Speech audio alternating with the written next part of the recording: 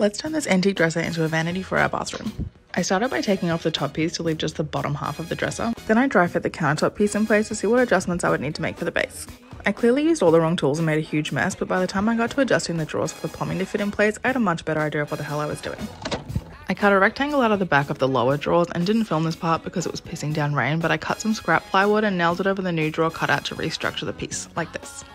I had to remove the caster wheels to shorten the dresser and expected a big fight, but I literally just pulled them out. Then I had to make a few cuts in the back for the plumbing and the water lines to fit through. We brought the dresser into the bathroom and then argued for a little while about why it wasn't fitting, and then we set the countertop in place and added the drawers. We still need to add the faucet and the backsplash, connect the plumbing and seal the wood on the front and sides, but I'm really feeling the vibes. Make sure to follow along to see how this bathroom turns out.